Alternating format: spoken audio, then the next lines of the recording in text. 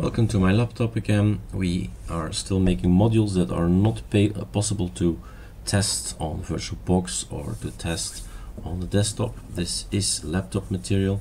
Well, temperature actually can be tested on a desktop as long as not a VirtualBox. But how does it look? This we've just saw temperature1. It looks a bit different.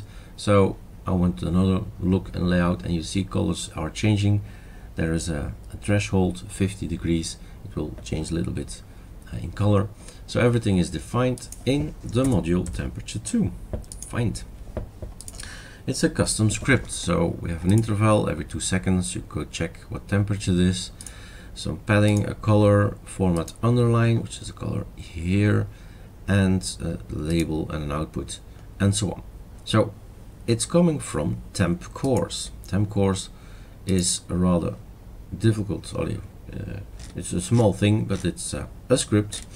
It's a look of all the colors. So you start with a green color, everything is not so warm, and then you start with this color, and it's all the thresholds are of course here, and the colors go with it like so.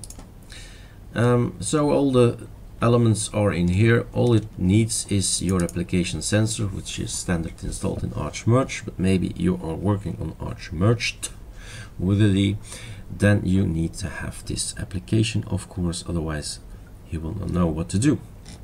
So everything is explained in here, and here we have this, we print out whatever we want to have here, the final echo, and that's it basically. So have fun changing here maybe some colors and some thresholds if you want to see it, temperature icons to be changed, maybe elements like that. All right, have fun.